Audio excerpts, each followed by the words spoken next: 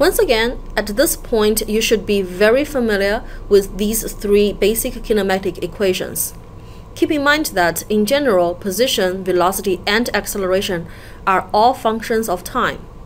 But let's look at a special case when the acceleration is not changing with time. In other words, when the rectilinear motion has a constant acceleration.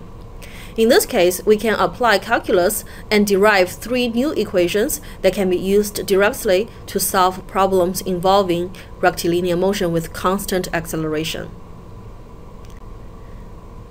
So if acceleration is a constant, ac, and at a time 0, the initial velocity of the object is given as v0 and the initial position is given as s0, then from the equation a equals to dv dt, we can rearrange it to be dv equals to a times dt, which is constant acceleration ac times dt. We can now integrate both sides. Again, choose the proper integration limits. On the left side, we integrate from the initial velocity v0, and on the right side, we integrate from time 0. And after integration, we get v minus v0 equals to ac times t, and it can be rewritten as v equals to v0 plus ac times t. This equation allows us to calculate the velocity of the object at any given time during the rectilinear motion with constant acceleration ac. Note that in this equation, only v and t are variables, v0 and ac are both constants. Similarly, from this kinematic equation, v equals to ds over dt, we can rearrange it. And because from the previous step we have already determined that v equals to v0 plus ac times t, we can just substitute it in and integrate both sides from initial position s0 on the left side and from time 0 on the right side. And we can get this and rearrange it. We get this formula that the position of the object equals to its initial position s0 plus initial velocity v0 times t plus 1/2 times constant acceleration ac times t to the second power. Again, in this equation, only s and t are variables. All the other coefficients are constants. And this equation allows us to determine the position of the object as a function of time. And with the last kinematic equation, AdS equals to VdV, substitute A with constant acceleration AC, integrate both sides, on the left from the initial position S0, and on the right integrate from the initial velocity V0, and we get, and this formula after rearrangement.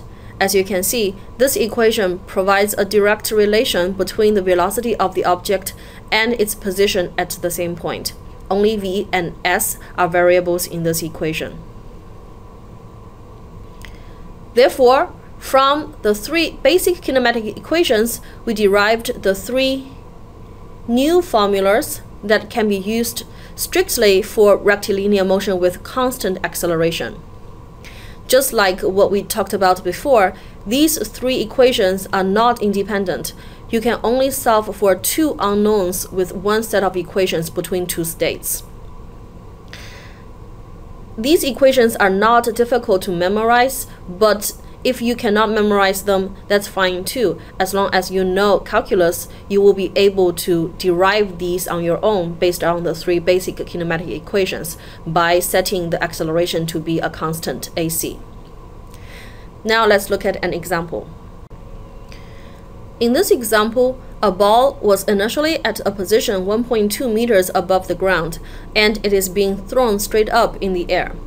And it returns to the ground after 3 seconds. We need to determine the maximum height it has reached.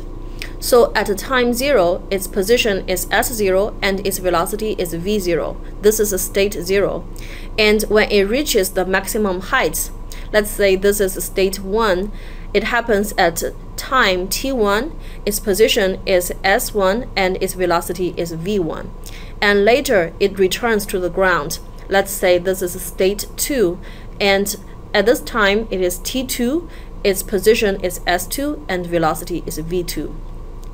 Although you might think obviously the initial position of the ball is 1.2 meters, please be careful because position has to be described within an established coordinate system. Therefore, only after we set the origin point O to be on the ground can we say that the initial position S0 is 1.2 meter. And what we are asked to solve, the maximum height of the ball, is S1.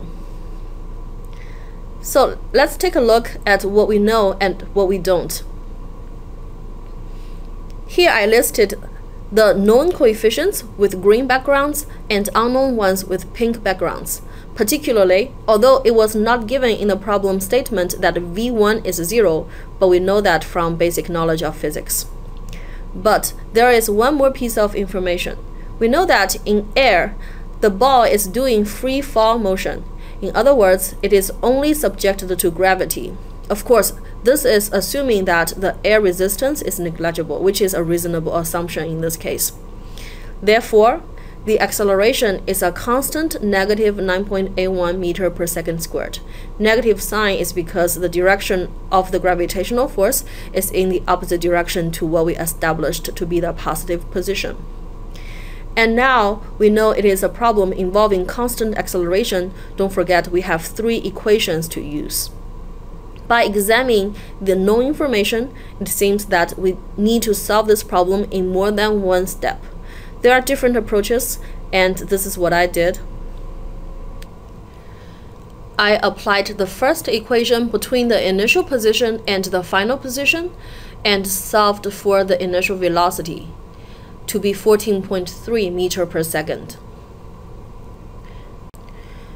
And with this new information, I applied the third equation between the initial state, state 0, and state 1 when the ball was at its highest position and solved for S1 to be 11.6 meters. And that answers the question. You can try to solve this same problem using a different approach and see if you will get the same answer. And also, if you wish to, you can solve for T1 and V2 as well. And I will leave that to you. Now please answer the following questions.